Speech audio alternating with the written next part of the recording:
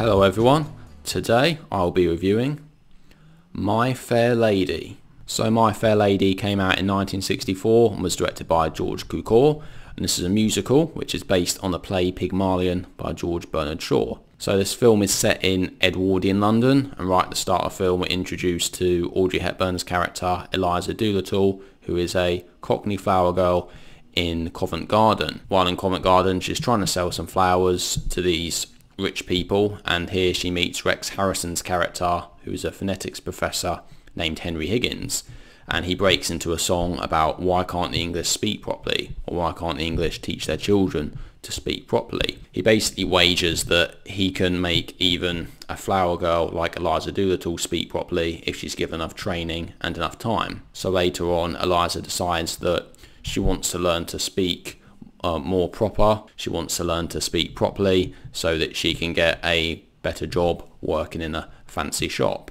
So she approaches Professor Henry Higgins, and then what happens throughout the story is that Eliza and Henry Higgins, they work together in order to improve Eliza's voice and help her speak better and help her become a proper lady. Now, having watched this, I think as a musical, I think it works very well. I think there's lots of great songs in it, and actually quite a lot of the film is broken up into these songs, and whether it's Audrey Hepburn's character, Rex Harrison's character, or later on also Stanley Holloway's character, the songs really suit the characters very well, and they almost always bring out certain sides of their personalities, and yeah, the music really helps us to get to know these characters aside from the dialogue exchange between the characters. I think in terms of the performances, I think they're all brilliant, to be honest. I really like the acting in this film, and I think especially with Audrey Hepburn, she almost has to play two different characters. She's a Cockney flower girl, so she has a Cockney accent, and then later on when she's attending all these fancy balls,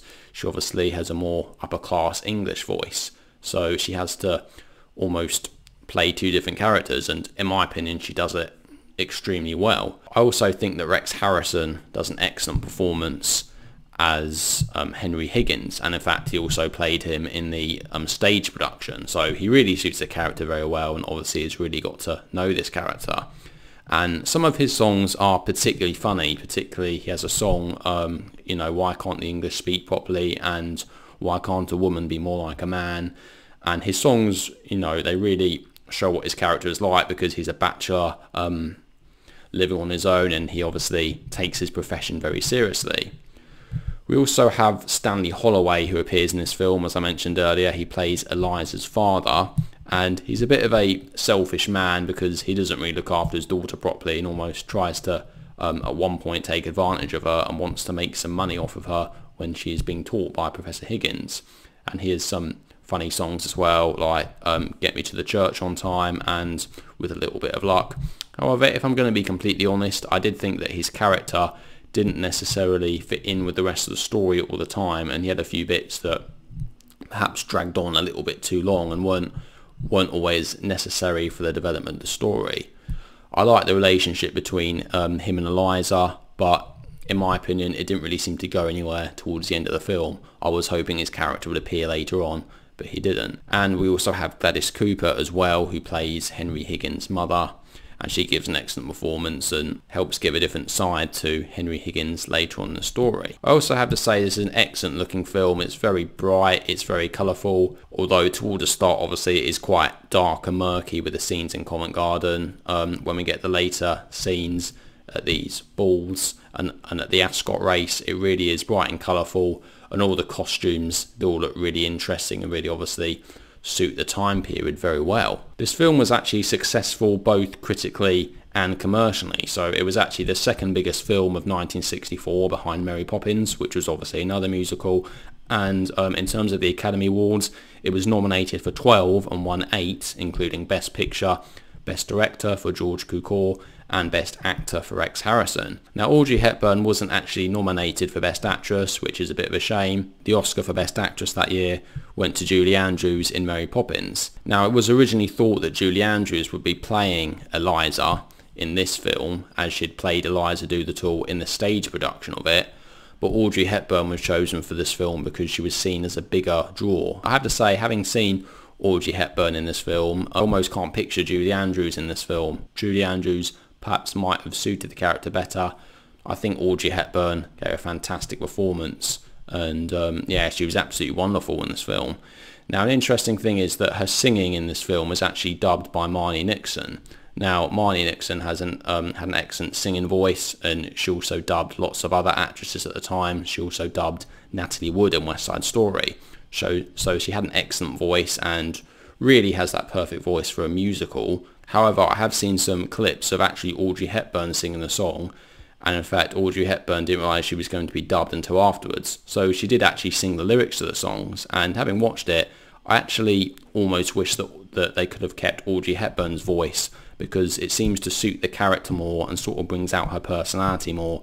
But having said that, we don't know, because obviously in the final version Marnie Nixon's voice was used. If I'm to have any problems with this film, I probably would say that it's a bit on the long side. It is almost 3 hours long, though I do like the fact that there's an intermission in the middle, as it does split up the film quite nicely. I also wasn't necessarily a big fan of the ending, and when I say the ending, I mean the last sort of 5 minutes, and particularly the last line of the film. And it's funny because I've looked at other reviews and most people seem to really like the last bit at the end of the film. They think it's quite an iconic last line, and I can see why. It's quite a funny sort of witty line, but at the same time it's to do with Rex Harrison's character Henry Higgins, and his character is a very interesting character, though I felt that perhaps his character should have been given a bit more of a character arc as he developed, because his character does start to change throughout the film. He sort of he begins to view Eliza in a different way and certainly appreciates her a bit more, but that last line almost seemed as though nothing has changed and it wasn't worth it. Now, I'm not sure if this was supposed to be quite tongue-in-cheek and a little bit ironic, so perhaps that was missed on me, I don't know. But nevertheless, Rex Harrison is superb in his role here. So overall, I think My Fair Lady is an excellent musical. I wouldn't necessarily say it's the best musical. I wouldn't quite put it up there with ones like Singing in the Rain and Wizard of Oz, or even ones like The Sound of Music and West Side Story. I do think it does sit comfortably as one of those greatest musicals, particularly of this era, and actually in the 1960s, there were obviously lots of big other musicals as well, and this does fit perfectly in the era, and I can certainly see why this was such a success.